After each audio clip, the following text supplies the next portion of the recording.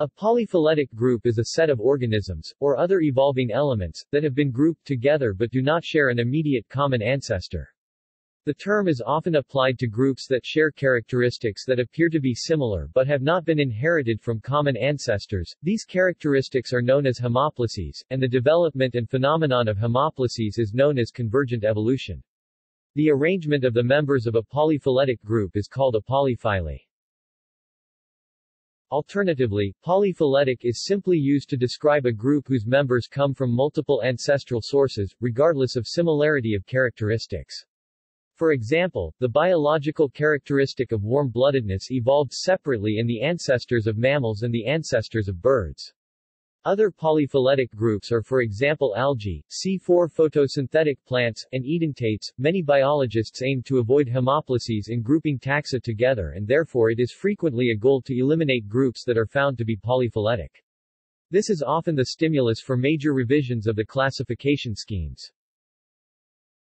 Researchers concerned more with ecology than with systematics may take polyphyletic groups as legitimate subject matter. The similarities in activity within the fungus group Alternaria, for example, can lead researchers to regard the group as a valid genus while acknowledging its polyphyly. Etymology. The term polyphyly, or polyphyletic, derives from the two ancient Greek words polys polis, meaning many, a lot of, and phylon phulon, meaning genus, species, and refers to the fact that a polyphyletic group includes organisms, e.g., genera, species, arising from multiple ancestral sources. Conversely, the term monophyly, or monophyletic, builds on the ancient Greek prefix monos, meaning alone, only, unique, and refers to the fact that a monophyletic group includes organisms consisting of all the descendants of a unique common ancestor. By comparison, the term paraphyly, or paraphyletic, uses the ancient Greek prefix para, meaning beside, near, and refers to the situation in which one or several monophyletic subgroups are left apart from all other descendants of a unique common ancestor. Avoidance. In many schools of taxonomy, the existence of polyphyletic groups in a classification is discouraged. Monophyletic groups, that is, clades, are considered by these schools of thought to be the most important grouping of organisms. One reason for this view is that some clades are simple to define in purely phylogenetic terms without reference to clades previously introduced. A node-based clade definition, for example, could be all descendants of the last common ancestor of species X and Y. On the other hand, polyphyletic groups can often be delimited in terms of clades, for example, the flying vertebrates consist of the bat, bird, and pterosaur clades. Because polyphyletic groups can frequently be defined as a sum of clades, they are usually considered less fundamental than monophyletic, single, whole clades. A stronger reason is that grouping species monophyletically facilitates prediction far more than does polyphyletic grouping. For example, classifying a newly discovered grass in the monophyletic family Poaceae, the true grasses, immediately results in numerous predictions about its structure and its developmental and reproductive characteristics, inherited from the common ancestor of this family. In contrast, Linnaeus' assignment of plants with two stamens to the polyphyletic class Deandria, while practical for identification, turns out to be useless for prediction, since the presence of exactly two stamens has developed convergently in many groups.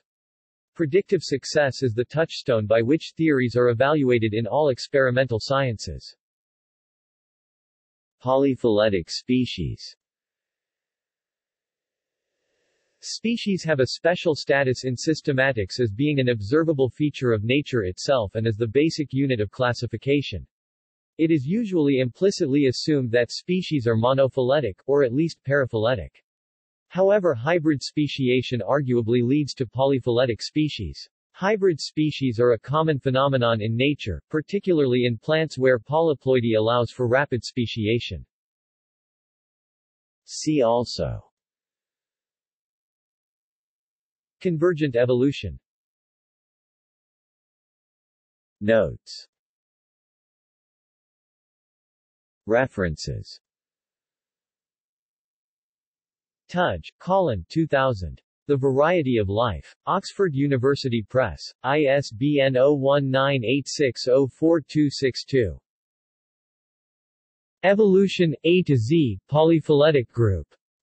www.blackholepublishing.com. Retrieved 24 February 2018. External links. Funk, D.J., and Omland, K.E. 2003. Species-level paraphily and polyphily, frequency, cause and consequences, with insights from animal mitochondrial DNA. Anu, Rev. ECOL. Evol. Syst. 34-397-423, at ftp://137.110.142.4/users/bonzer/subspecies %20 general %20 literature /funkadal 2003 Anurivecol 34 pp 397-423. PDF